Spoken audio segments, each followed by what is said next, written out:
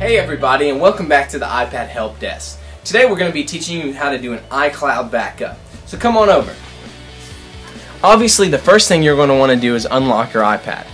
From your home screen, you're going to click on the app that's called Settings. After you click on that app, you should be pulled up with a huge settings page.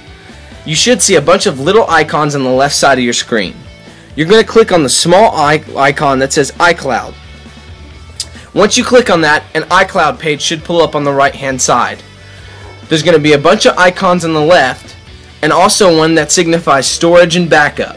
You're going to click on the icon that says storage and backup. From that screen you should be taken to a storage and backup screen. Once you reach this screen, the first thing you'll see is total storage available and manageable storage. We're not going to worry with that. What you want to do is come to this small imprint that says iCloud backup.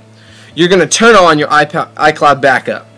Click OK, and it should turn on backup, as you can see. After you've turned on your backup, you're going to click this that says Backup Now.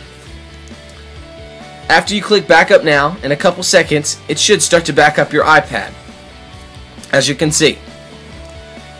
You're going to let that load, and it'll back up all the way through iCloud, so that if we do have to restore your iPad or if anything happens, we can return you to your regular kind of state. You can have the same apps, the same music and stuff like that without any troubles.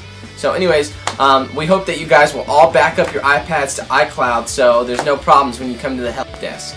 We'll catch you guys next time.